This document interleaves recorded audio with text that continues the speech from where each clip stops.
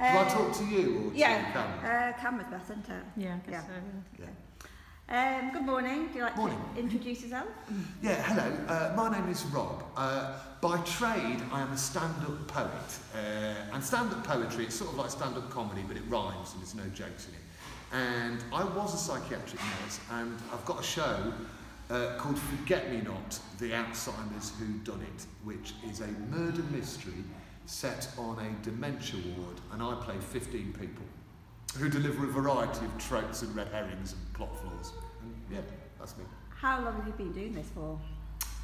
This particular show? I've been doing this show for 4 years. I've had breaks. It's not been like some really long shows, 4 year long. Yeah, I wrote it about 4 years ago, and it's looked after me nicely. Why did you decide to write this play? I wrote this show for 2 reasons. Firstly, as a writer and performer, I set myself the challenge of wanting to do a one-man murder mystery, a solo murder mystery show with me playing all the characters, just to see if I could get away with it. And also, I wanted to talk about dementia and institutional bullying and how we respond to Alzheimer's and things as an ageing population. I think we've got a lot of fairly pertinent questions we need to ask ourselves as a society. So I wanted to talk about all that. So I wanted to talk about Alzheimer's, particularly in relation to institutional care, and I wanted to do a murder mystery. And I didn't think that these two things were mutually exclusive, so I did them both. And what do you hope the audience will take away from it?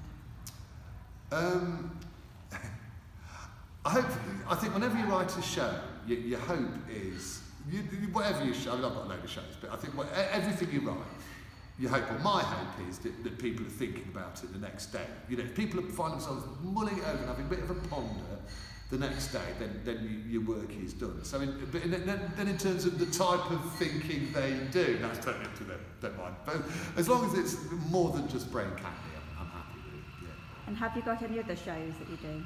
I've got loads of shows. Yeah, so the two I'm touring at the moment, well, there's 3 I'm touring, one of them I'm just finishing it off. So there's this show, which is the Whodunnit, set on an Alzheimer's ward.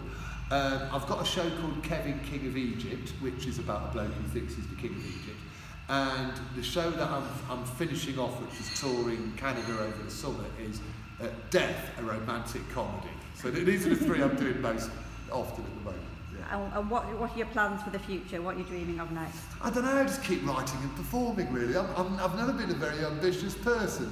I like being self-employed, I like doing shows, and I like trotting around doing shows. And so you're only as good as your next show. So always the what happens next question is you want your next show to be your best one. Yeah. Lovely. Thank you very much for coming. Thank you. Thank you.